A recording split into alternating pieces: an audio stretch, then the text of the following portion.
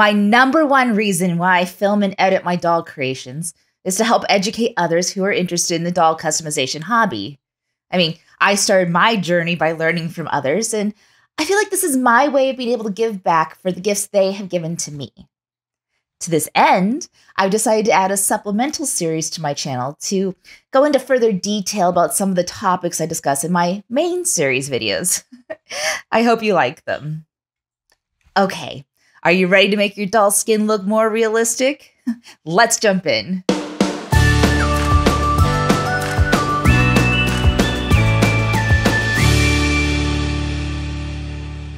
During my process video for Moraine, I discussed the theory of subdermal color zones. I recently had watched a video by Middle Rabbit Doll Art Studio where they implemented subdermal color zones on a doll they were working on. I mean, during my years of art study, this concept was really never discussed. However, she does an excellent job of quickly explaining it. I'll link that video and their channel below. Armed with this knowledge, I decided to hunt for more information, which there seems to be quite a lack of. But I did find plenty of examples of this in practice. And ever since then, I've been looking closely at the different color zones of people's faces and how I might be able to implement this technique with my doll art. I should mention that I am not an expert at this topic, or of art in general. So if I get some of this information incorrect, I apologize. However, I think I get the main points of this technique. Okay, so dermal means skin, and sub means below or under. So subdermal means located or placed beneath the skin. Okay, that's an easy definition. Color zone is where one color influences all of the colors in that area, or otherwise known as color dominance. Wow, that's a little harder to explain. Let's start at the beginning. Pure white light, or sunlight, contain light wavelengths for all the possible colors we see with our eyes. Without light, there's no color. It's easy for us to see this process if we place a prism in a beam of sunlight. The prism makes all of the colors bounce around inside and separates the wavelengths into single spectrums, or colors. This is what we see when we notice a rainbow in the sky. However, when we look at an object that contains color, what we're actually seeing are the wavelengths that are reflected off of the object and into our eyes. All of the other waves are absorbed by the object. That sounds kind of demonic, doesn't it? I will absorb your color. Anyway, so white reflects all colors and black absorbs all colors. Huh. Is that why white is seen as pure and black is seen as evil?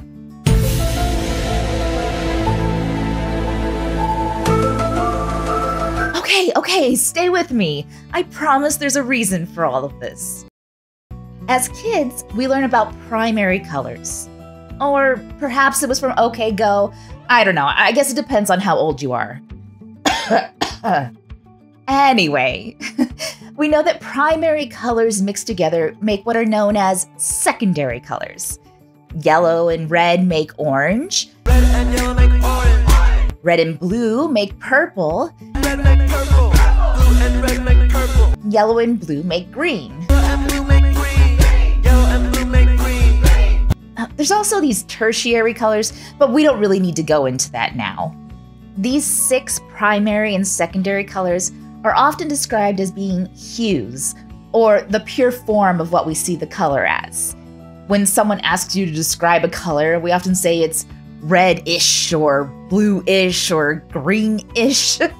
That ish part is what makes up the gradation of tints and shades of a particular hue.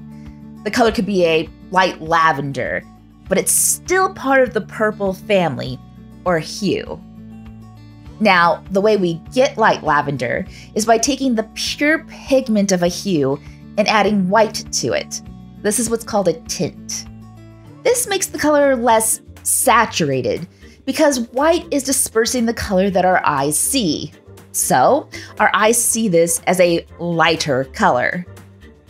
In the exact opposite, we can make a dark purple by adding black to it. This is called a shade. The black absorbs more of the color, so our eyes see less of it, which is why we see the hue as being darker.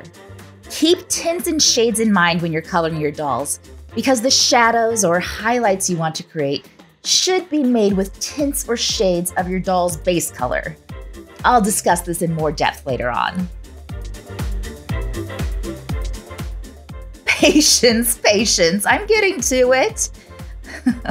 Okay, before we talk about what's under the skin, we need to talk about what's in the skin. I should start by saying that much of what I'm going to discuss is going to be what these colors look like through pale tinted skin. Mostly because it's easiest to see these differences in pale skin tones. But all of these rules apply for darker pigment as well. Within the epidermis, or upper layers of our skin, lays the cells that produce melanin. Now, melanin is a broad term for the chemicals our bodies produce to give our skin, eyes, and hair color. Its main use is to help protect our bodies from UV radiation. While everyone, regardless of ethnicity, has the same amount of melanin-producing cells, it's the production rate, size, and type of melanin that gives humans a variety of skin and hair colors. Everyone's skin tone is different, and I think that's pretty rad.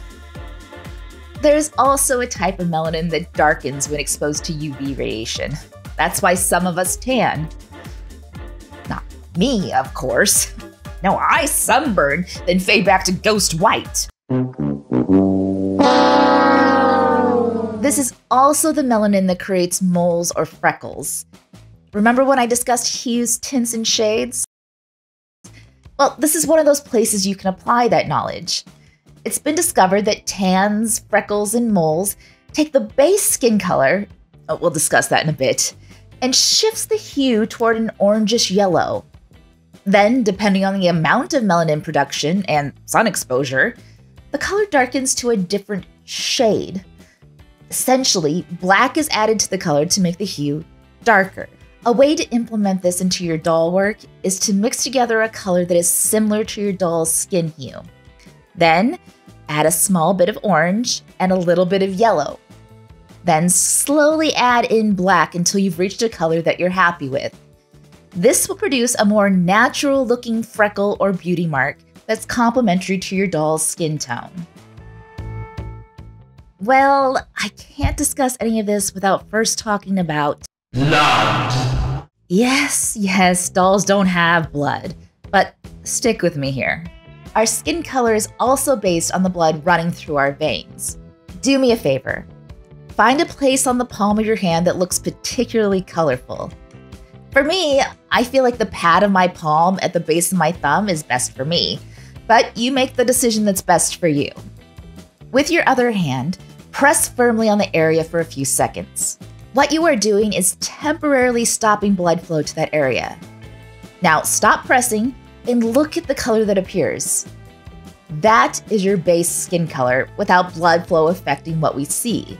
The oxygen-carrying protein hemoglobin travels through our bloodstream and is responsible for the reddish color we see in lighter skin tones. The red is a more intense color than the melanin colors, so that's why it shows through. If you have a darker complexion, this might be more difficult to see, but it's still very much present.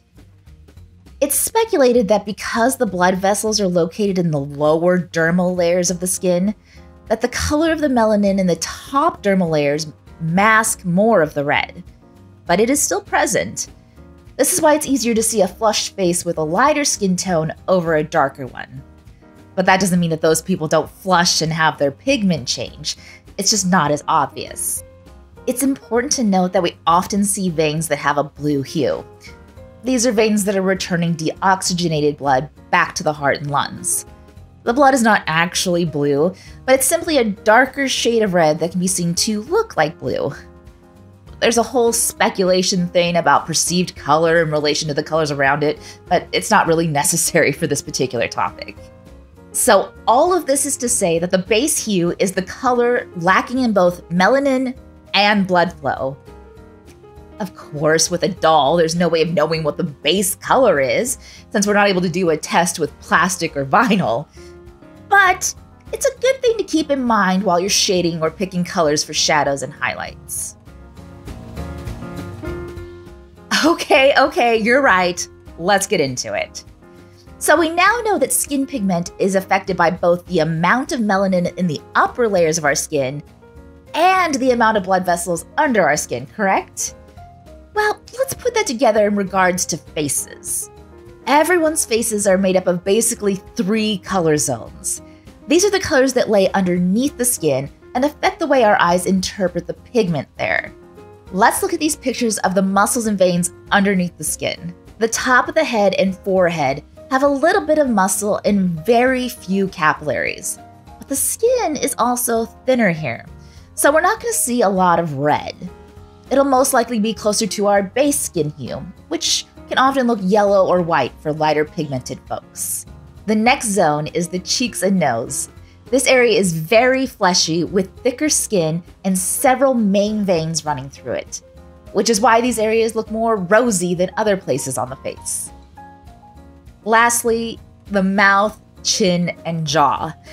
This area has fewer veins and is still pretty fleshy. However, this area also contains hair follicles. Of course, female hair follicles tend to be a little thinner, which makes it less noticeable than our male counterparts. The melanin in the hair color, mixed with the yellow of the skin, creates a wide variety of colors for people, but often this tends toward a blue-green hue. If the doll you're making happens to be male, you can accentuate this feature and give them a deeper shadow and accentuate the stronger jaw. Is anything ever that simple? Of course not. There are always exceptions and deeper details. For example, under the eyes. Depending on the age of the character you're recreating, there can often be a darkness or a blue tone there, because the skin thins in that area as we age, so we're able to see the darker capillaries through the skin better there. The bridge of the nose has almost no veins, and the skin is very thin here. This will look more yellow or white or closer to the base skin tone. Lips have a lot of blood flow to them in order to help us use our mouths to articulate words.